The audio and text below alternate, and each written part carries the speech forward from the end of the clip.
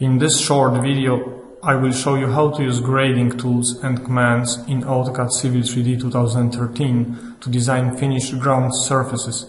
I will present how to create grading group, select and apply grading criteria, and do earthworks analysis and site balancing. Existing terrain is already imported with aerial photography draped over existing ground model. I also used plot boundary feature line to hide part of the surface for visualization purposes. From an architect, I have received proposed supermarket preliminary design, which includes information about proposed level for supermarket footprint, which is currently set at 55 meters. I start in the Home tab and create design.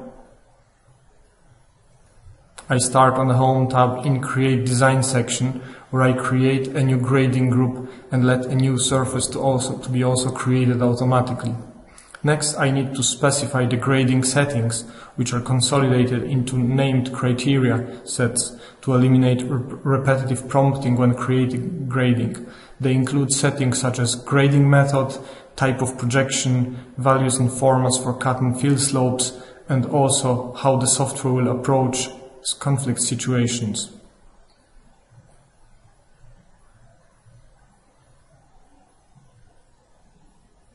To create grading projection, I'm applying selected grading criteria to a plot boundary. Following the command line prompts, I point the site to grade to and reconfirm cut and fill slope values. I can create the projection for the full length of the boundary, but on this occasion I have decided to specify the distance myself. I may later use create transition command on the remaining length to create variable slope grading if required. Please note that I mistakenly clicked midway point as the end point of my grading, and I can easily correct that mistake using grips and pointing the right location. All related graphic is automatically refreshed. I can use infill command to fill the area inside selected boundary. Valid areas including any islands detected that can be converted to infill are highlighted as I move the cursor over them. The grading phase is added and the grading is updated. If the criteria selected initially